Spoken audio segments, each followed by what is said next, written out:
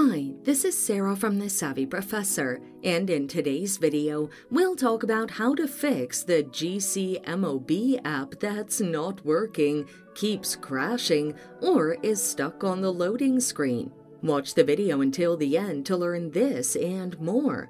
The following are some of the reasons why the gCMOB app isn't working: corrupted app data, app glitches, outdated gCMOB app version, or unstable network connection.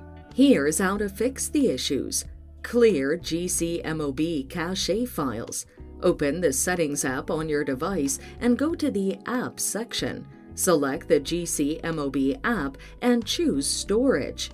Tap Clear Cache and then Clear Data. This should improve your app's memory and prevent crashes. Restart your device. Power off your device and restart it. It's a simple solution to remove app bugs and glitches that might have corrupted the gCMOB app. If the solution doesn't work, update the app. First, uninstall the gCMOB app to ensure you install the latest version.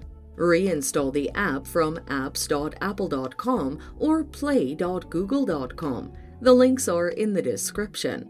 Log into the app to see if it's working. Switch your network connection.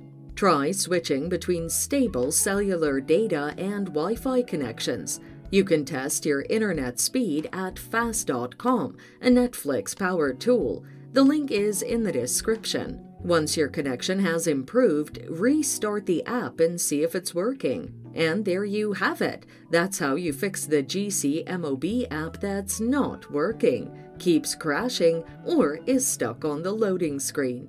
Thanks for watching. Till next time.